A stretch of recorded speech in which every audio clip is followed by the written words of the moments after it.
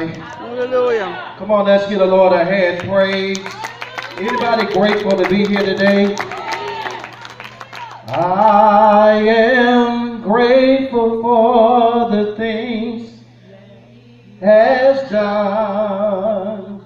Yes, I'm grateful for the victories we won. I can go on and on and on about your word, because I'm grateful, grateful, grateful. Ah, yes. Give the Lord a hand praise. Y'all got the message. Amen. We honor the Spirit of Christ and to all the women here. Amen. I salute you to Dr. Prophetess Apostle Francis Person. Amen. To all the women of Cornerstone. We thank God for all the speakers today and to our men that's here. Amen. We thank and praise God for just another opportunity to stand before you. Amen. To just, amen, just admonish God, just give it reference. Amen. Just, amen, to humble myself before him because, amen, we want to be used of God. Amen. Anytime and anywhere. And I thank God for the feast of the Lord that's going on in this house today. Amen. I enjoyed each and every, amen, woman of God that spoke. Amen. Praise God. And they spoke well and they expounded on the word. Amen. From Prophetess Mary to Elder Maddie and to Elder England. Amen. I'm just sitting there feasting.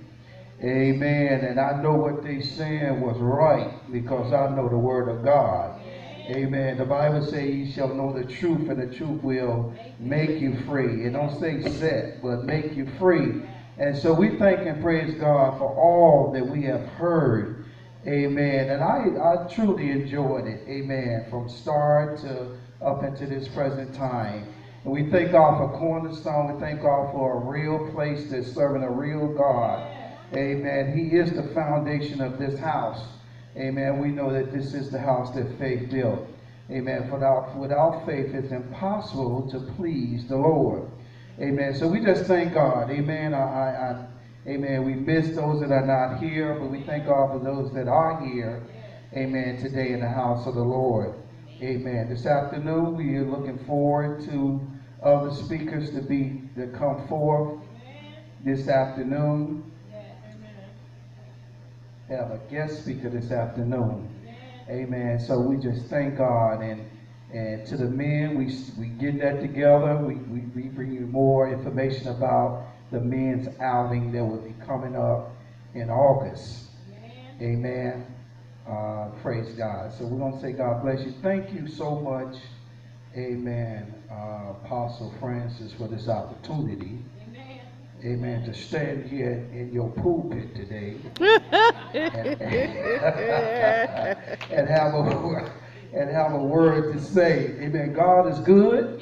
Amen. And all the time. God is good. Amen. Praise God. We thank God for our apostle with a sense of humor.